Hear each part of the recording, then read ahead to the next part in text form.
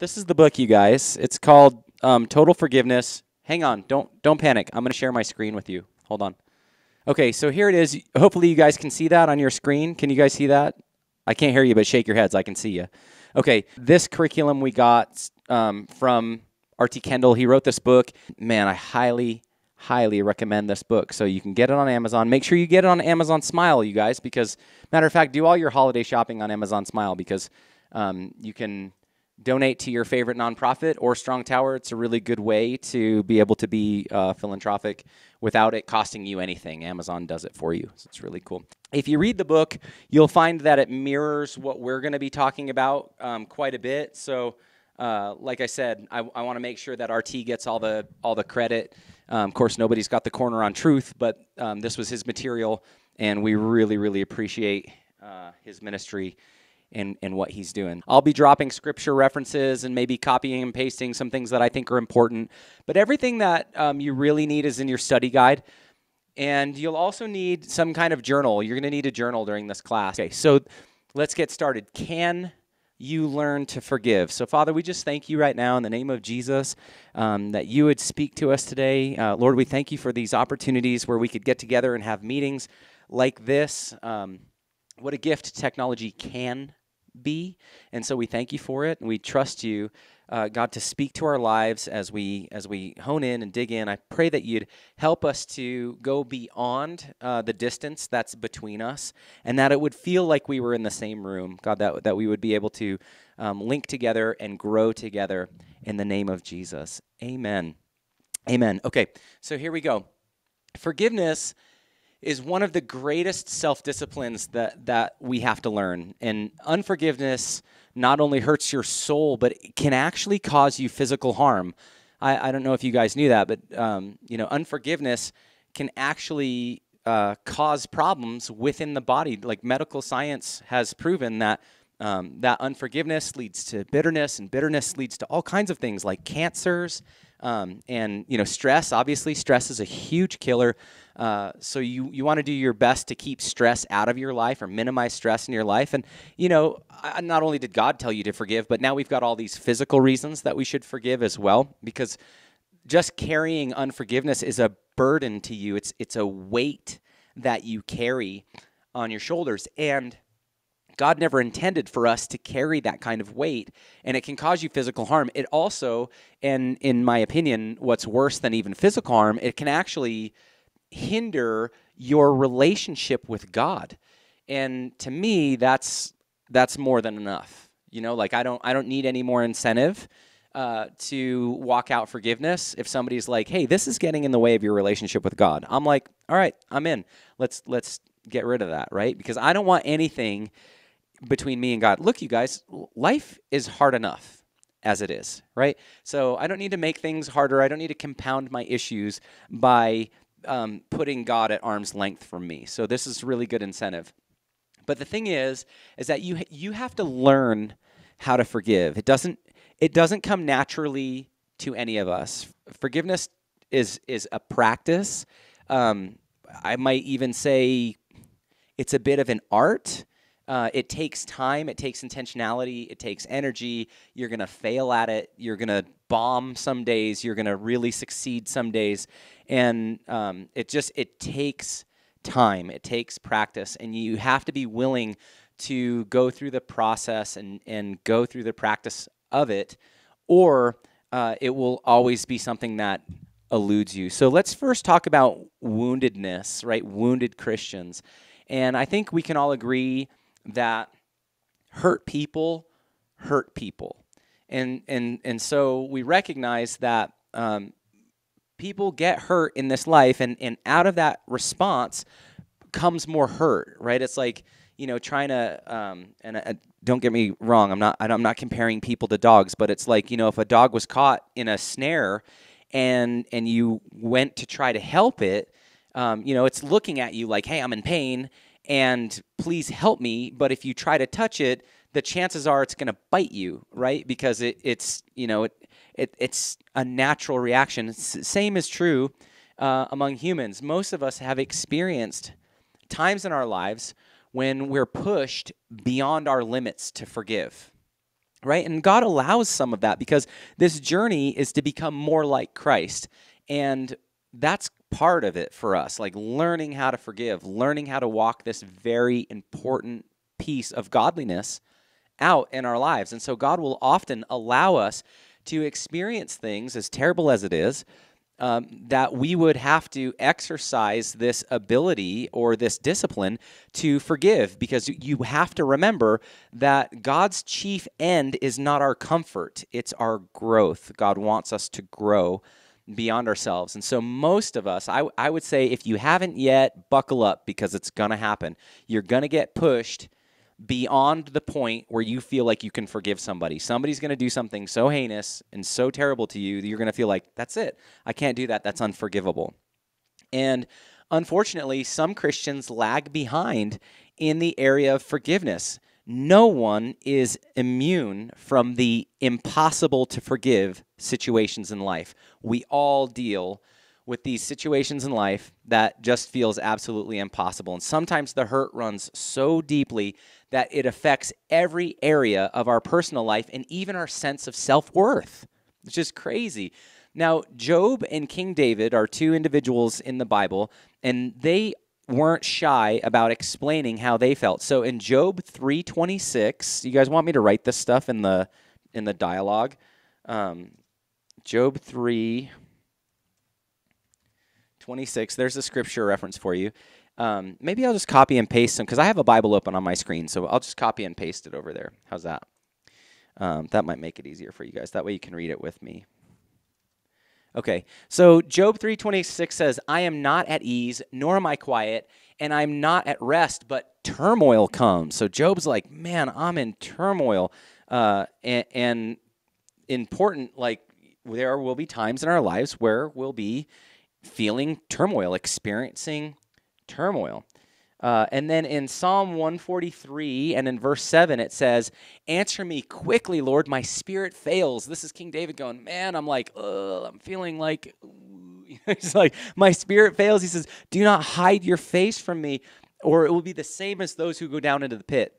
So he's talking about this like high level of despair. So those who are brought situations, those who brought those kind of situations upon you like this, that make you feel this way, here, this is an important piece, you guys. I want you to catch this. People who have made you feel like Job and King David, are you guys, look at those scriptures. People who have made you feel that way, it is likely that they have no idea what you went through. It's likely that it's likely that it wasn't intentional. Maybe their action was intentional, but how you felt, the response that it caused in you wasn't intentional. So it's likely that they have no idea what you went through. And we should pray that they never will. We should pray that they never have to experience what we experienced. If you guys can relate to Job and to King David in these scriptures over here, we should pray that nobody has to relate to that. Now, the reality is at some point in their life they will, but we don't want to wish that on people. Here are the most important words you may ever hear. You guys ready? You must forgive them. You must. Until you totally forgive them, you will be in chains. Not them, you. Release them, and you will be released. Now, when I say that, I understand, because hurt runs deep, you guys. I get it. What I just said, it might make you angry. It might make you feel anxiety. It might make you feel pressured. It might make you feel trapped. But I'm telling you, this is a pivotal moment for you. It's a pivotal moment. It might seem like an unreasonable request. You might be like, Pastor, you don't know what these people have done to me. You don't know what this person did. You don't know how it made me feel. It ran so deep. It cut me so deep. I'm telling you, you must forgive them. Proverbs 27:6 says, faithful are the wounds of a friend. Right? So if I say something and it cuts deep, Pastor Tanya always likes to say, hey, curl up your toes. I'm going to say this. It's probably going to hurt your toes, right? I'm going to step on your toe. Okay, that's faithfulness. Faithful are the wounds of a friend. And I'm telling you, you need to hear it. You need to hear it. There isn't a person alive who doesn't need to hear these very sharp words. You must forgive, and you must do so totally. There is no level of maturity or spiritual enlightenment that you will achieve where these words become less important. This is the most fundamental teaching in the New Testament. It really is. No matter what line of work you're in or level of maturity, you too may find yourself filled with so much hurt and so much bitterness that it begins to hinder your daily life and begins to hinder your life with God. And guys, scarring your conscience is not true forgiveness, right? Like often we act in a way where we're like, we just hurt after hurt after hurt. And then instead of dealing with those wounds, we allow them to scar on our hearts. And then we become not forgiving of people, but we just start to become indifferent about people. Indifference is not forgiveness. And we're going to talk more about that as we move on.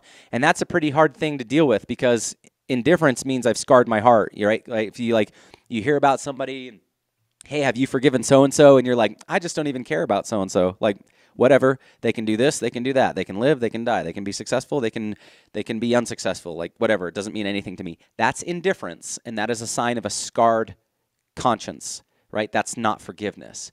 Okay, so many of us have heard John 13:35. I'm going to put this in the chat dialogue for you guys so you guys can see it with your own eyes. John 13:35 says, "By this all people know that you are my disciples if you have love for one another." And I'll put this one in here as well. Matthew 6:21 says, "And forgive our debts as we also have forgiven our debtors." So think about that. We're going to talk more about this in the weeks to come in depth. But just think about this. What does it mean? We're asking God for forgiveness, and we're saying our prayer is that he would forgive us likewise, just as we have forgiven our debtors. So the real question isn't what's the forgiveness level from God. The real question is, how have you forgiven your debtors? What's the level of forgiveness you have to your debtors? And that's the level you're praying for. That's what Jesus said in the model prayer. So we hear these scriptures and we agree with them, but at the same time we seem to reason, right? We're like, oh, well, nobody's perfect, right? That, the bitterness in my heart isn't any worse than the sins that other people commit. It can't be, right? Like, we're all people. And after all, God understands and sympathizes with my situation, right? Guys, let me just be really honest with you.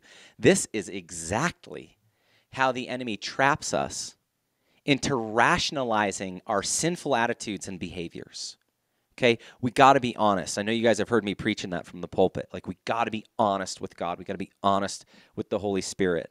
And when we begin to rationalize our sinful attitudes and behaviors, we are one step away from deception.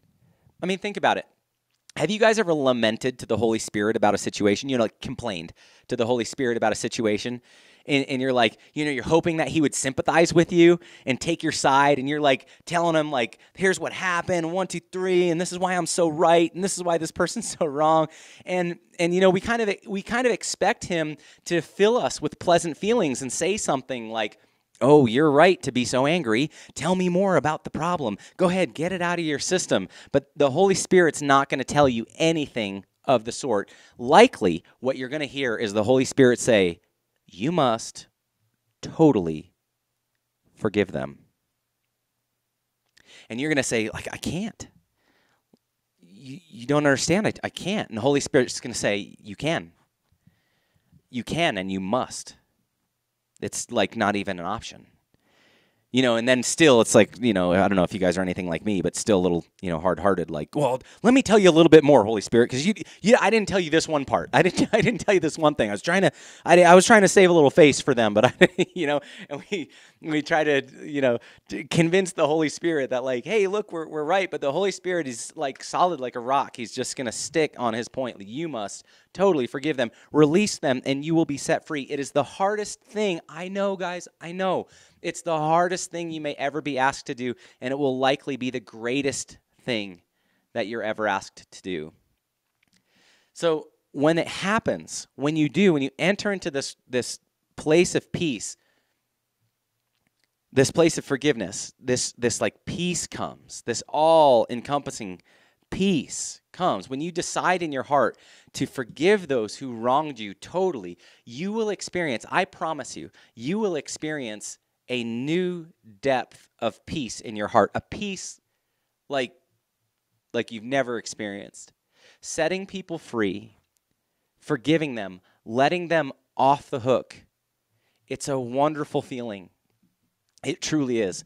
But if you start to think about it, we get like, I don't know about you guys. It happens to me like when I'm in the shower. Like for whatever reason, I start thinking about those people did, and then I start to argue with them, your shower arguments, and you're like, you say all these like super profound things, and I'm like, I should write that down, and like, look how right I am, these, shower arguments. But when you think on it too much, when you think about what those people did for too long, you become churned up inside.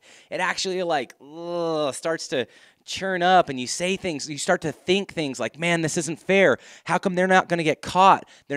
How come they're not getting punished? Nobody's going to find out. Nobody's going to know. This isn't right. And all of a sudden, the peace of God just lifts from your life. And there you are, like in anxiety and frustration. You got all this bile churned up in your belly. And let me see if you can relate to this cycle. When I allow the spirit of total forgiveness to rule and reign in my heart, the peace of God would return to me. But when I would dwell with resentment on the likelihood that these people would never get caught or never be found out, the peace would just leave. It's kind of a nasty cycle. I don't know if you guys can relate. But if you can, you've got a really important decision to make. Just ask yourself, which do you prefer? Do I prefer the peace, or do I prefer the bitterness? Because you can't have it both ways. You can't hold on to the bitterness and experience God's peace. And you can't experience God's peace and think that you can also hold on to bitterness. You can't have it both ways. And in most cases, you'll find out that your bitterness is not damaging to anybody else but yourself. When we're bitter, we delude ourselves into thinking that those who hurt us are more likely to be punished as long as we're set on revenge. And there's a real fear. There's an honest fear, if we're going to be honest with each other. There's a real fear in letting go of those feelings. Well, what if I let those feelings go? Nobody's ever going to know. What if I let those feelings go? They're completely off the hook. If I let those feelings go, I'm saying that I agree with what they did. That's what we think, right? Those are the lies. And we make ourselves believe that it's up to us to keep the offense alive. Like, I have to be the champion of this offense so I can keep it alive. I want you guys to look at Romans 12 and verse 19. I'll put this in the chat dialogue. Check this out. Never take your own revenge, beloved, but leave room for the wrath of God. For it is written, vengeance is mine. I will repay, says the Lord. Guys, the word says vengeance is mine. That word mine, it's very, very strong language. You know what it means? It means it's God's, right? Like it's his. Full stop, period, end of story. It belongs to God. And for us to take vengeance is to try to take something out of God's hand.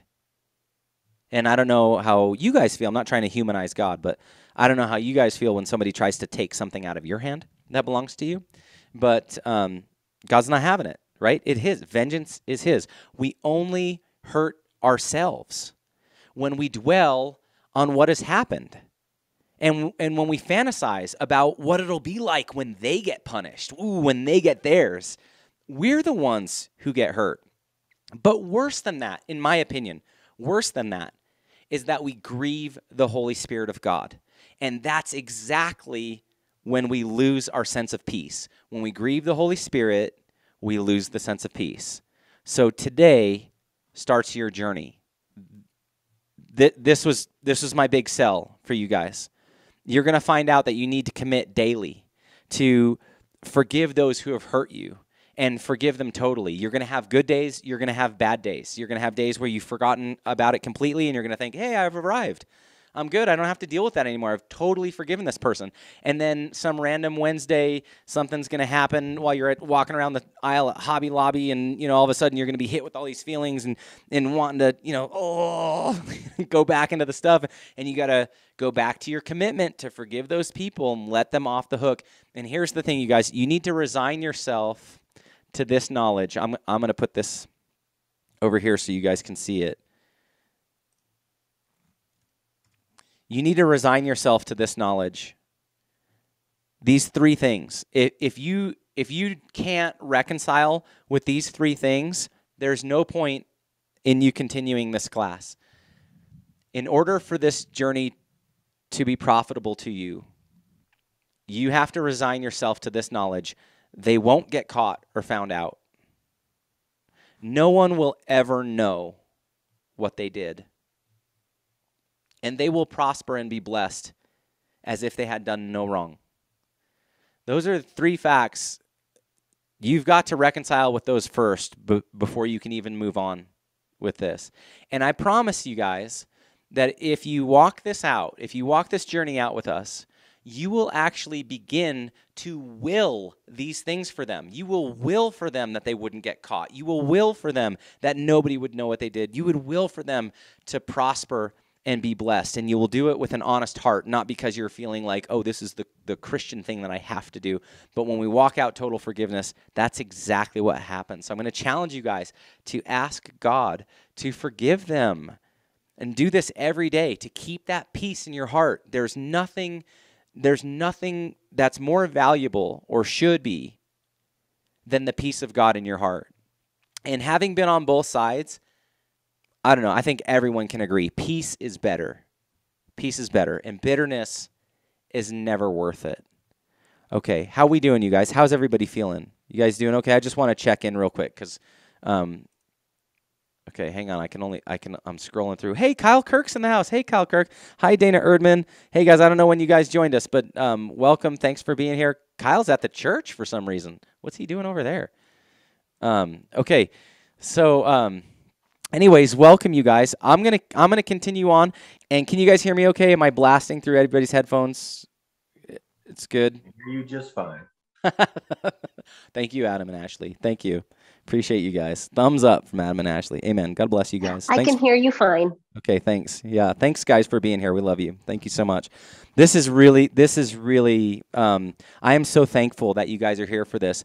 I'm telling you, I think this is the most important teaching. This is the teaching of the hour. This is the most important teaching in the church today. And I think you'll find that that's true as we move on in the weeks ahead. And I strongly encourage you guys to use those teacher guides and to go through and do an honest journal. Nobody's going to read it. I'm not ever going to ask you to share that journal with the group. That is your journal. It's personal. It's private. It's just for you. You don't have to worry about anybody reading it. I'm never going to ask you to expose it. But there's something about putting this stuff down in writing, answer these questions honestly. If you want to get the most out of this class, do those journals. There's no right and wrong answer. If you want a one-word answer in your journal, then go for it. There's no word requirements. You can do whatever you want. But to really get the most out of it, go through and answer those personal reflection questions. It will really, really help. Okay, so if you're following along in the student guide, we're moving into class number 2, when it hurts to forgive. The only way to move beyond the hurt and to go forward in life is through total forgiveness. It's the only way. It's the only way to move beyond the hurt. That hurt will never go away. I hate to sound like the bearer of bad news. It's never going to go away. You can't medicate it. You can't ignore it. You can't try to fill that space with like a great hobby or pour a bunch of different friends into it. If you're going to move beyond hurt and go forward in life, you've got to go through total forgiveness. And this theme of total forgiveness is, I believe, more critically needed at this time than nearly any other teaching in the Bible, honestly. And too few of us were taught how to properly forgive when we were young. I think if we pulled around the room, this Zoom room, and asked you guys, like, who here had lessons on forgiveness when they were growing up? You know, maybe your parents might have given you, like, oh, you know, forgive, and, you know, it's better to forgive, or, you know, maybe not. Yeah, Tanya's shaking her head no. Pastor Tanya's like, no, my parents were like, go get them, you know, whatever, you know, so, you know, it's like, dog eat dog, just get out there and do. So very, very few of us were taught how to properly forgive when we were young. And most people never feel significantly bothered by the unforgiveness that they harbor in their hearts, even as adults. They're like, yeah, whatever, that's just the way it is. But the truth is, if you don't totally forgive, you grieve the Holy Spirit of God, perhaps in a very small way, in a way that may seem like it goes unnoticed. However, even godly parents miss the opportunity to teach this in the home sometimes. And so because of that, many pastors who were raised by parents, oddly enough, many pastors and mentors and leaders do not emphasize forgiveness as a lifestyle. You guys, in the early days of the church, matter of fact, up until like a couple 100 years ago, there were like three big dogs. There were three things you were going to hear about in church. You were going to hear about salvation, you were going to hear about prayer, and you were going to hear about forgiveness. Those were like the three things that it's like pounded every Sunday. But somewhere along the line, I don't know, probably about a couple 100 years ago, maybe 150 years ago, for whatever reason, we stopped talking about it. People stopped teaching on it. And even well-meaning counselors, man, I'm telling you, these secular counselors, boy, they suggest things like, well, treat those who hurt you with contempt, or give them the cold shoulder, teach them a lesson. They must be punished, you know, like other things of that sort, like all this like worldly idea of like how we deal with unforgiveness. And the doctrine of forgiveness is so obvious in Scripture that it's hard to believe that adequate teaching has lied dormant and untaught for hundreds of years. And we should probably repent for our neglecting to teach it. This is part of it for me. This is the second time I've taught it this year. When you realize the need for it and the lack of teaching on it and the freedom that comes with it, you're like, why aren't we talking about this? And it makes so much sense why the enemy's doing his best to keep it out of our lives, to keep us from teaching it and studying it and practicing it. This subject will change our lives. Had this teaching been the emphasis and lifestyle of all of us who were in church leadership, I gotta be honest with you guys. There might not be so much division in the church. You know what I mean? I know, it's tough. There might not be so much hurt in the church. There might not be so much strife that has characterized Christian circles. I mean, it's such a sad thing. Why does that have to be our story? Why does this characterize Christianity for so many people? Division and hurt and strife, and that cuts me to the quick. Like, because it's my job to teach it, you know, and it's the church's job to teach it.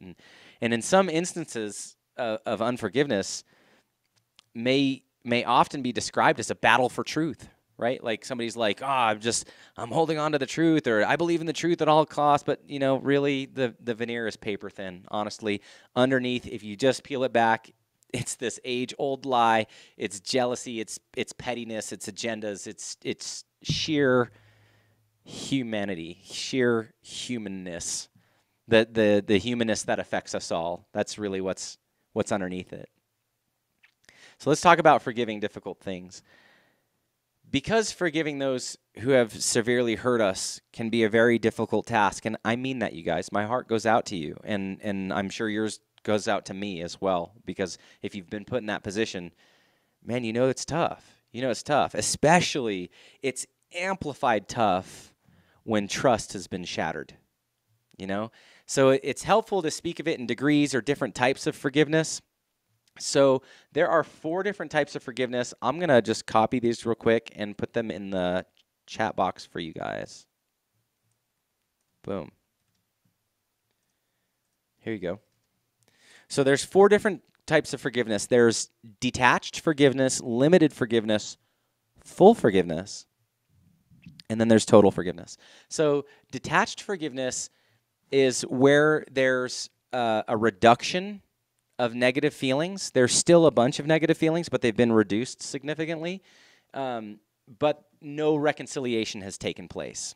And do you guys know what reconciliation is, right? It's when you were not friends, you were friends, and then you were not friends, and then you became friends again, okay?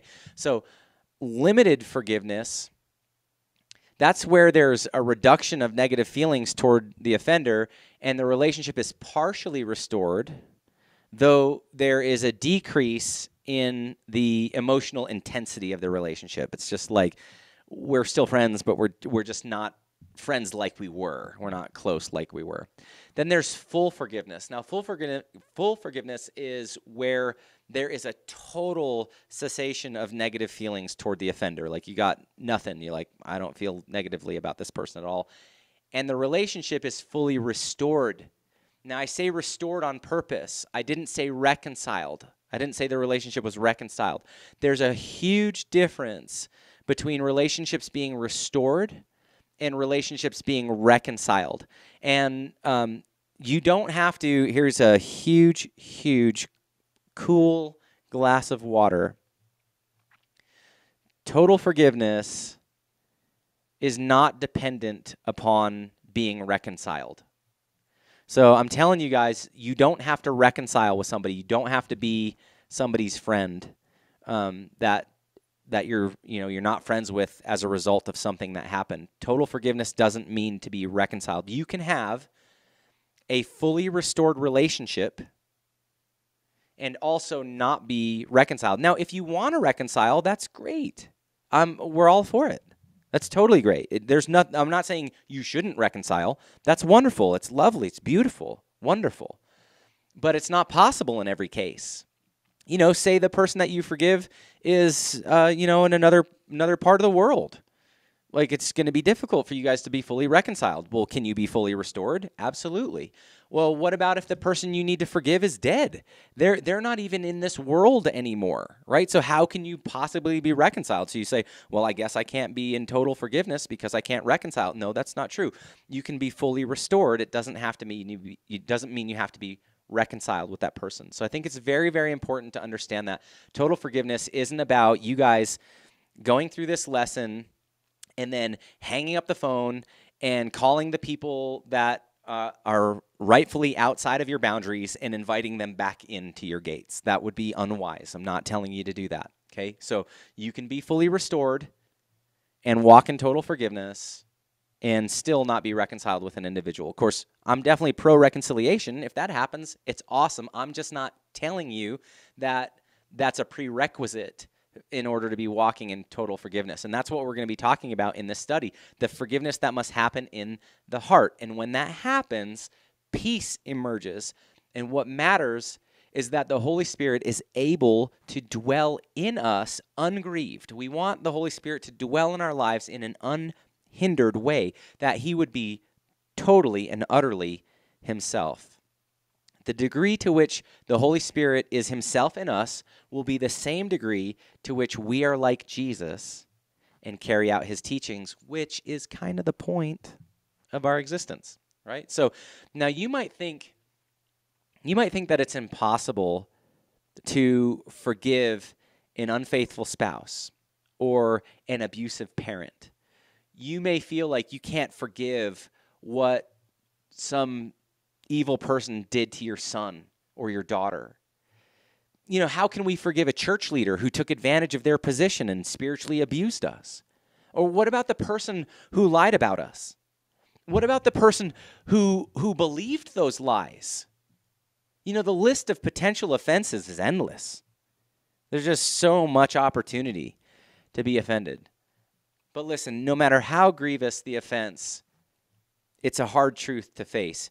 You must totally forgive. It's the only way you will ever find freedom. It's the only way you will ever find true release from the offense. Now, there is there is a bit of selfishness when it comes to forgiving somebody else. So it does kind of serve me a little bit. I'm going to explain.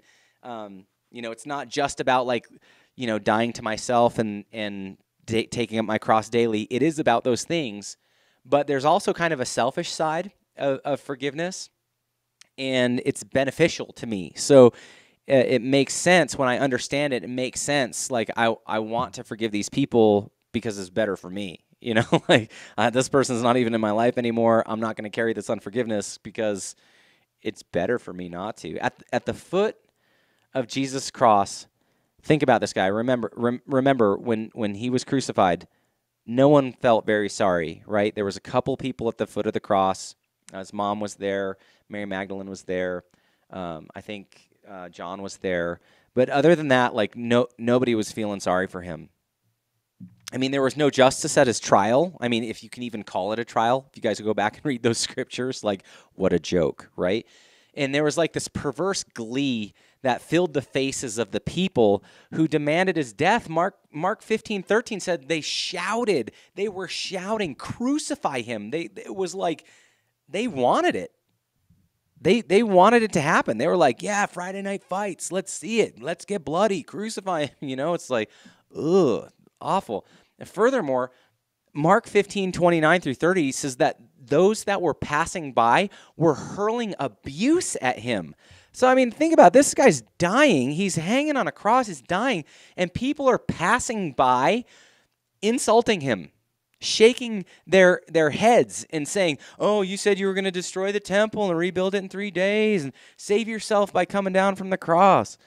God, can you imagine? It breaks my heart to think about it. But what was Jesus' response? I mean, if he's the pattern man, if he's the example, I mean, this is the man that could have called down hellfire from heaven and just like zapped everybody like bugs. What was his response? Luke 23:34, it says, but Jesus was saying, Father, forgive them, for they don't know what they're doing. They don't know. He just had grace for them. He had love for them. And this has to be our response as well. This has to be. The ultimate proof that total forgiveness has taken place is not when relationships are reconciled, but when they are restored. And they're restored when we sincerely petition the Father to let those who have hurt us off the hook. That's how you know a relationship's been restored. Okay? I'm not talking about reconciliation. I'm talking about restoration. The relationship is restored when we can honestly go to the Father in prayer and ask him, God, please let that person off the hook. Don't hold this sin against them. They've got enough sins in their life. I've got enough sins in my life. I don't need any other extra sins holding me back. Don't hold this one against them. Now think about your godly desire for revival. And I hope that you guys all have one. I hope you guys are revival minded. We should all want revival within our own households. We should want our brothers and our sisters and our fathers and our mothers, and we should want all of them to be in heaven with us. We want revival in our house, don't you? I do. We want revival in our church family. Don't we? We want our church to grow. We want Strong Tower to be healthy and vibrant and alive and move people getting saved, like families coming in, and we want it to be, we want revival in our church. And we want revival in our community, don't we?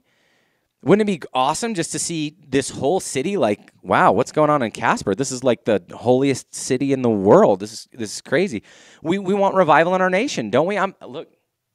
Man, I want a White House that reflects the glory of God. I want a White House that stands for what's true, what biblical truth, or at the very least, what the founding documents say, because they were written out of the Bible.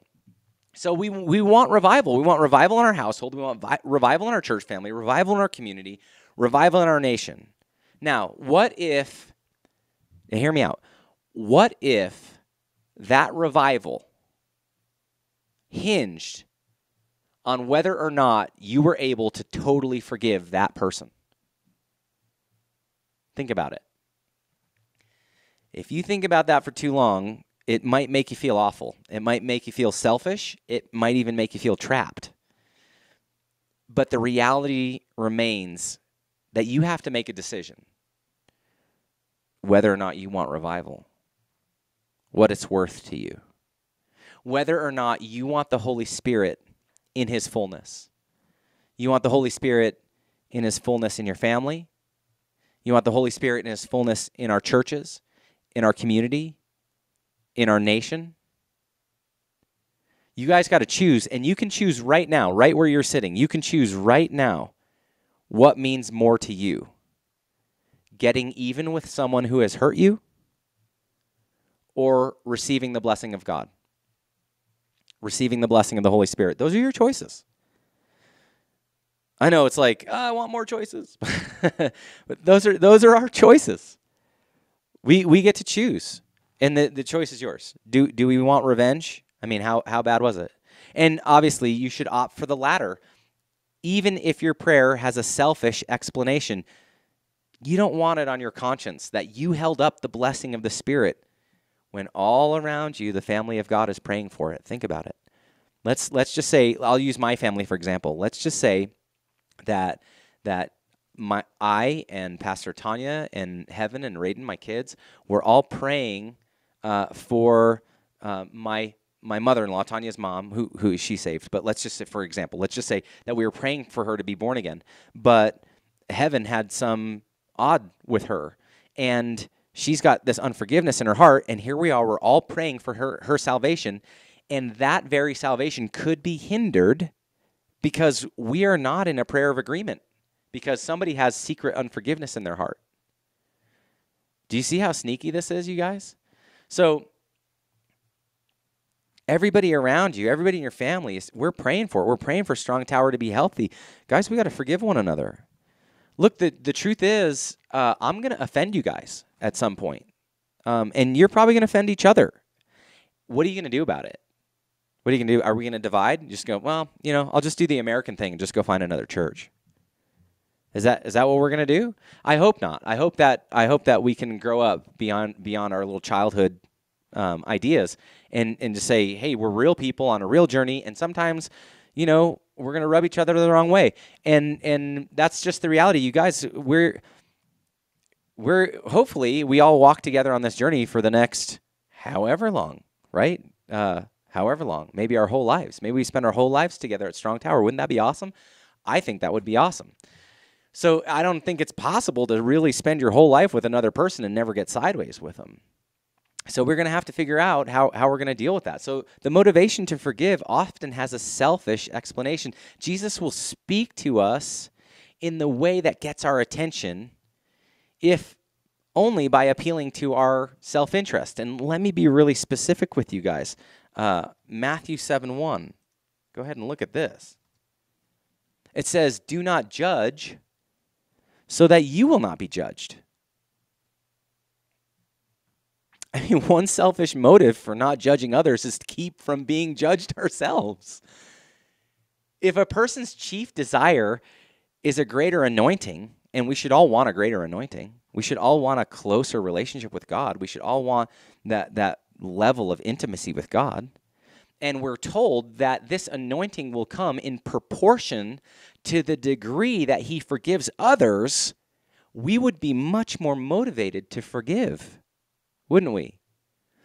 We should all desire greater anointing. So it's not entirely selfless when we forgive other people. Like, I'm forgiving other people because I want a greater anointing. I want to go deeper with God. There's some self-interest in it for me. Also, the Bible says, as the Lord forgives you. I'm going to put Colossians 3:13 on your screen for you guys. Check this out. He says, bearing with one another and forgiving each other. That's us, guys. That's us. Bearing with one another and forgiving each other. Whoever has a complaint against anyone, just as the Lord forgave you, check this out, you must do also. You must. As in, this is not an option. You must. How has the Lord forgiven you? That's the real question. If I must forgive somebody like the Lord forgave me, then I want to know, how did the Lord forgive me? Well, he forgave me unequivocally. He forgave me unconditionally. Your sins will never be held against you. Nobody will ever know what you did. And aren't you glad for that? I know I am. I know I am. All right, listen to Psalm 103, verse 12. I'm going to put that one in there. Psalm 103, verse 12 says, as far as the east is from the west, so far he has removed our wrongdoings from us. So it follows that you should not hold people responsible for what they've done to you. You should hold nothing against them. You should not tell other people about what somebody did to you. Not even your closest friends. Like, oh, I just love going out to coffee with you because we can just dish about everything. No, you shouldn't tell your closest friends. You shouldn't tell anybody what they did to you. And you might be thinking, well, what about sharing with my pastor? Can I share this with my pastor? Can't I share this with my mentor? First and foremost, and hear me, first and foremost, you should examine your heart. Examine your heart. Why are you sharing? Are you sharing maliciously? Are you sharing with the intent to start a campaign against that other person? Be honest. Be honest with yourself. Are you seeking sympathy? Are you just trying to vent? Now, your mentor, we're humans. Your mentor may erroneously encourage this behavior. Oh, just talk to me. Just get it out, right? But that's due to lack of teaching. That's due to lack of study. It's due to lack of revelation. Remember, I told you guys there's been like over 200 years, 150 years at least, of nobody teaching on this. So that's why we still have this we got to upgrade our workings, man. We got to upgrade our thinkings on how we deal with this stuff, because we're using this old platform, and it's not only is it not working for us, it's unbiblical. It's not even biblical, right? So we say, oh, you should just talk about it. It helps to get it out. It helps to vent.